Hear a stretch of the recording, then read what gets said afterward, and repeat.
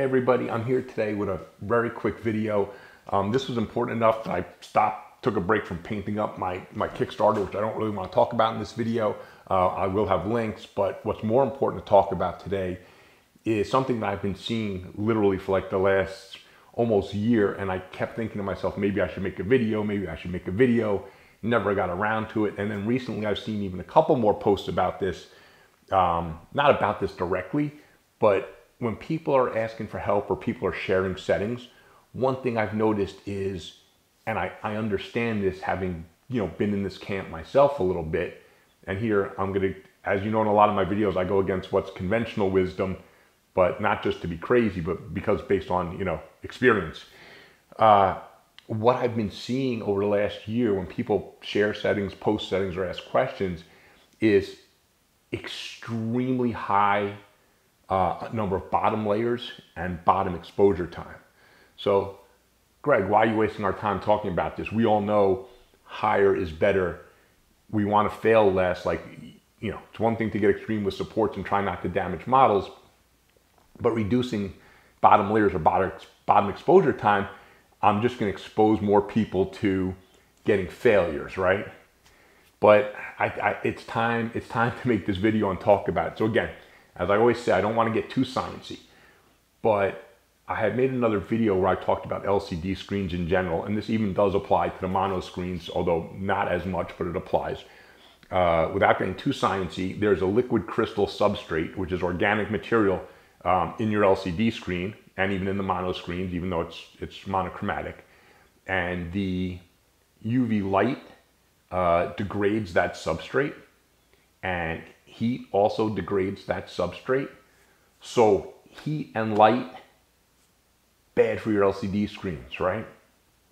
So if you think about it, when is your LCD screen exposed to the most heat and the most light?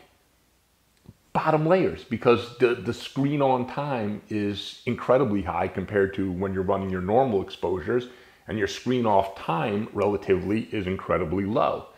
So again, not too sciencey, but part of the reaction of resin transforming from liquid to solid, involves some heat transfer.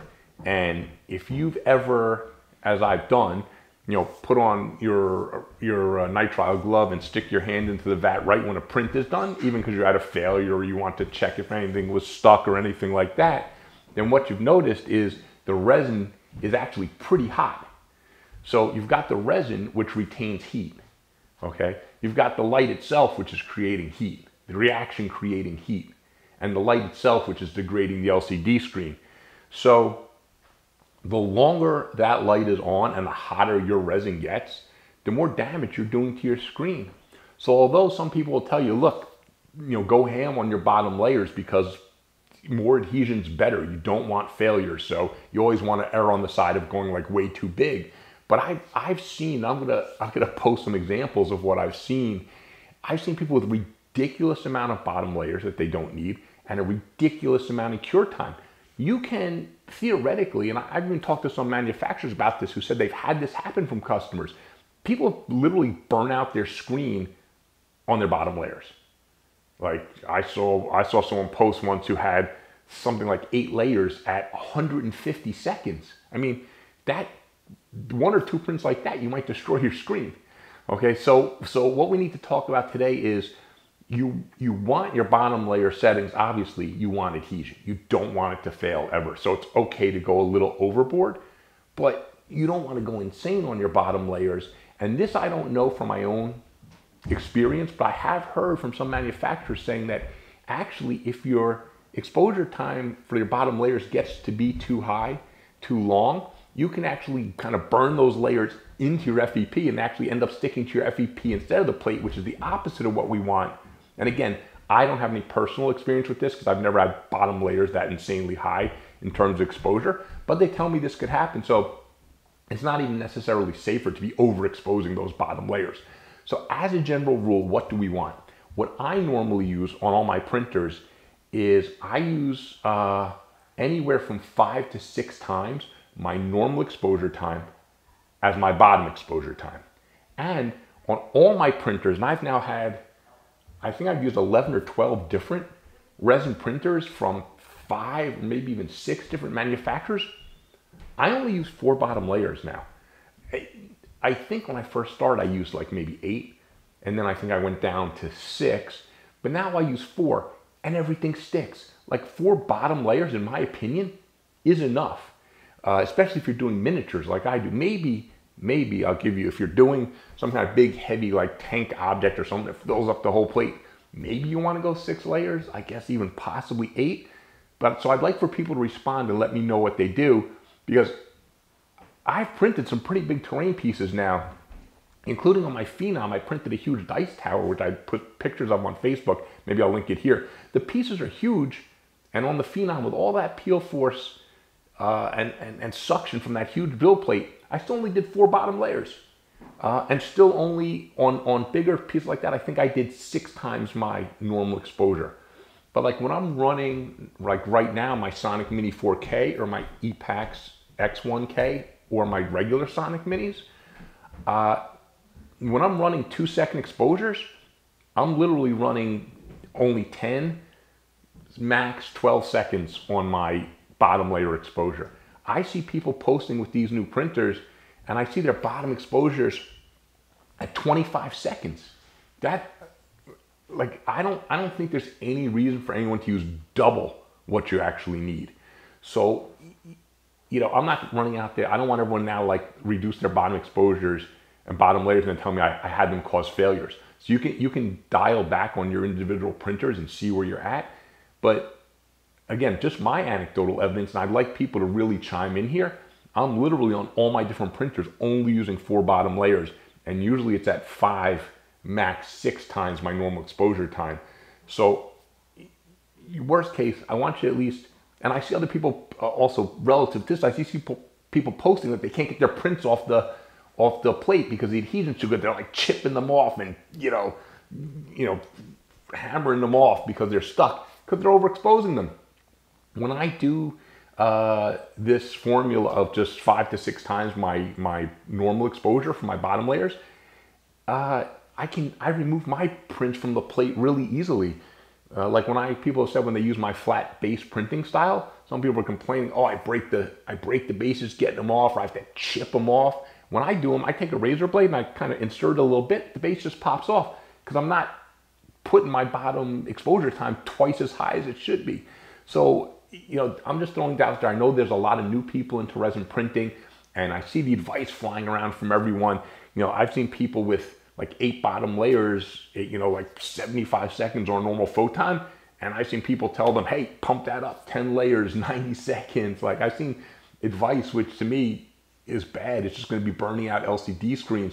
And when people are failing and things are not sticking to the FEP, from what I see, it's almost never their bottom exposure settings and their bottom layers. Usually when it's not sticking, it's because they haven't leveled properly.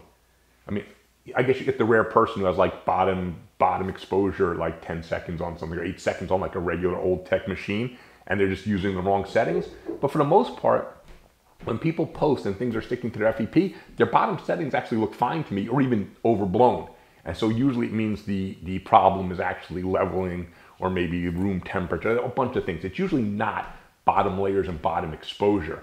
So I would like to see people not burning out their LCD screens and costing themselves money, and possibly even, like some people said, if you do it too much, it actually could lead to failures.